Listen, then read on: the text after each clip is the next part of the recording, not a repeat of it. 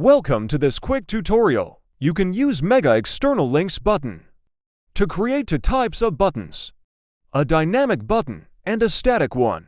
Let's create a dynamic button by clicking the Go to Shopify's Bulk Product Editor button. Let's start by adding some content to the out-of-stock snowboard. Notice that we have different content for Button 1, Button 2, Button 3. Please provide the necessary content for the products that you wish to include dynamic buttons for. Go to a product page in your theme editor. Select a section and click Add Block. Now, select the dynamic external button. It takes a moment for Shopify to refresh the page. The button ID represents the pre-filled configuration.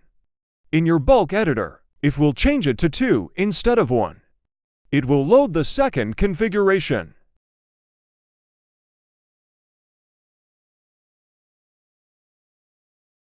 We can create multiple buttons this way.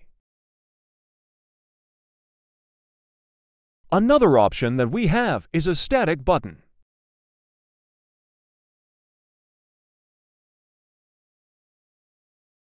The static button lets you add static constant buttons.